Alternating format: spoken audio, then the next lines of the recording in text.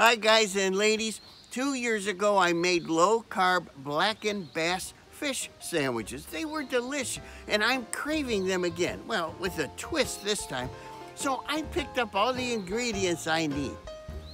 Except one, the fish. Let's get out there and try for some fresh bass. I'm gonna make my first cast right here off the dock.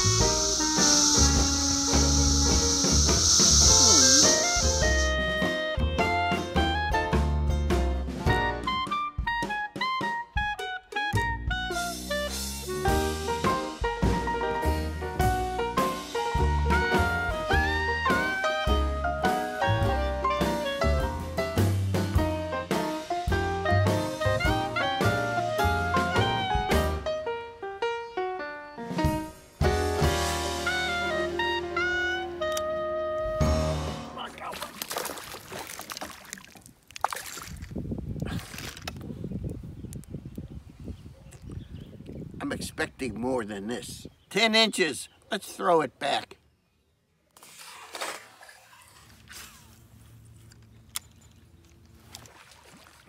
As soon as it hit the water.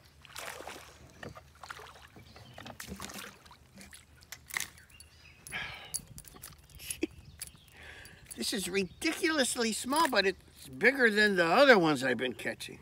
This one is filletable and edible. It's the size we need to remove from the lake anyway. There's just too many of them. Yep.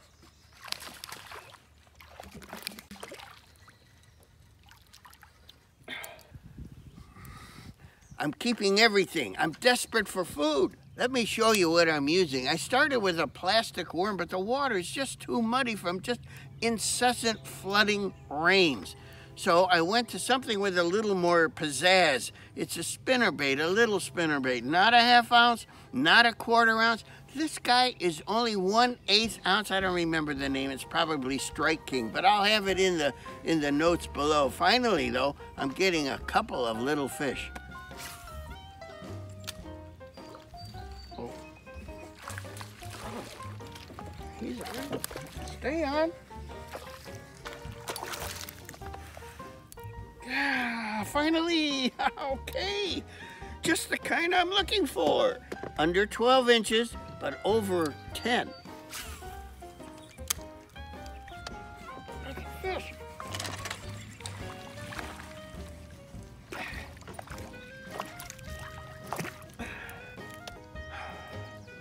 Good enough, good enough.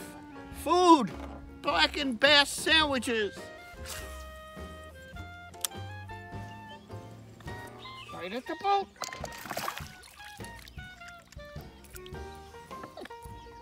It's a big bluegill. That's not what I'm out for, but look how beautiful it is. I'll keep him to fillet.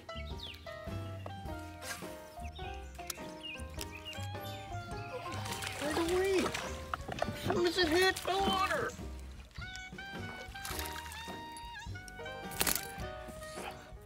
Good enough, good enough.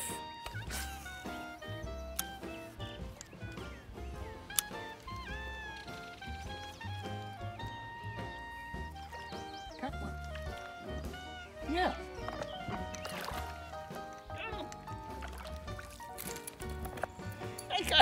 I got hung up in a tree, yet I caught a bass. And a skinny one that needs to be eaten by me. Looky here, I didn't catch anything big today because of the muddy water, but I've got enough for the recipe. Let's get in the house and fillet these guys, and tomorrow we'll fix up sandwiches of blackened bass.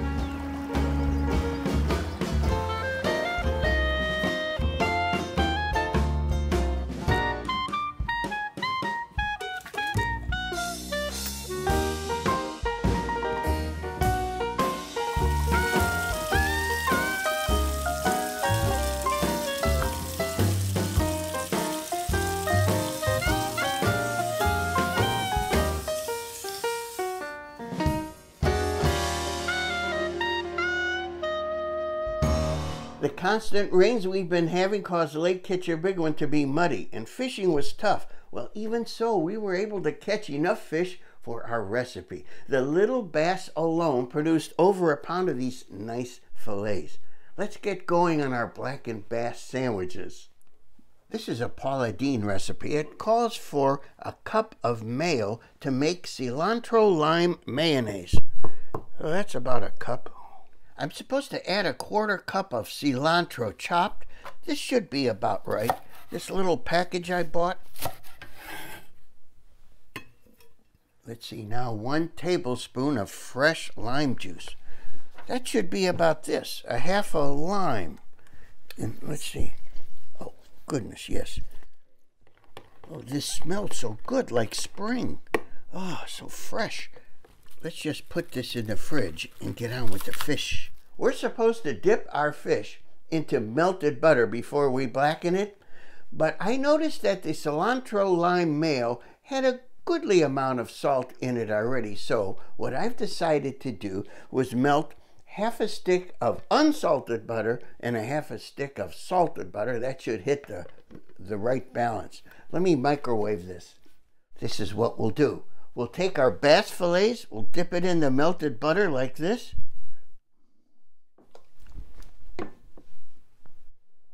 And then into the sheet pan. Let's continue. You know, a lot of these blackened recipes have you making your own spice rub, your own blackening seasoning, but look what I found. This is from Spiceology. And salt is the last ingredient on the list, so it's not too salty. It's going to be just right because I tasted it. You know, I licked my my hand with the on there, and it's really, really good. So let's apply this to both sides. Really good. I'm finding out that it won't stay on unless you use your hands to rub it in, and that's the best way. Rub it in there. Here I am outside, but not knowing quite what I'm doing. I've got a grill on pretty high, and look at this. Inside is a cast iron skillet, and here's our leftover butter. Let's pour some of it in. Now let's blacken some of these fish.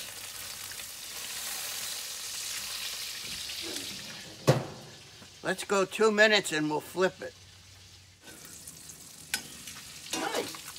Nice.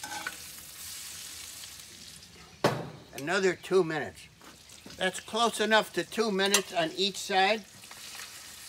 Oh, they look really, really good. Let's put some big ones in here.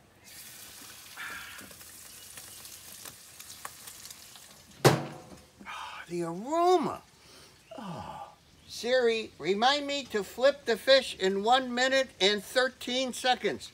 My bouncy baby blackened bass turned out beautiful.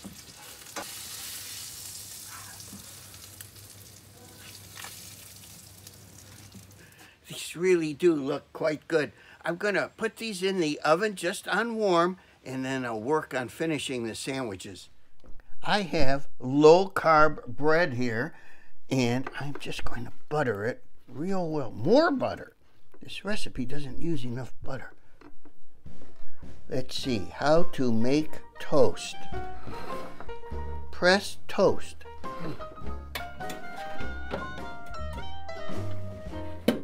Toast. Then start. Hey, I'm pretty good with technology. Time to make our sandwiches. Cilantro lime mayo. Blackened fish. Pineapple salsa. I couldn't find mango. This has some carbs in it, but nothing else does. I've got everything on warm in the oven, so I can tell you now that the famous celebrity restaurant and food critic Miss Lulu Cheeks has accepted my invitation to dinner tonight, and I'm so thrilled.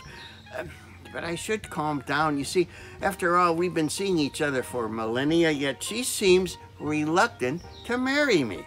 I don't know why she hesitates. At our age, I think I'm as good as any man she's ever going to find.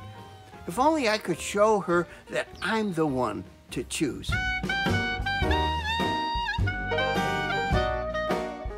I'm honored to be here again with the famous celebrity restaurant and food critic, Miss Lulu Cheeks, and thank you so much for dining with me tonight here at my dull, dumpy double wide. And well, you had a chance to intently ingest my blackened bass sandwiches, and I'm really eager to know what you thought of them. They were very, very good. I enjoyed both of them. I did take seconds. I thought they were moist.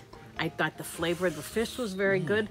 I enjoyed the salsa, and the bread was very well done. It was good. Even the bread came out. A very nice combination. Low-carb bread. It was a treat. Yes, good. Thank you so much. You know, Miss Cheeks, I can say Lulu now. Right. I've been thinking how most women look so hard for the right husband, sort of like, you know, pumpkins. They search and search for the ideal one, and finally they bring it home. Yeah, and the next thing you know, they're looking for a knife. Huh? Oh. Can I have a hug?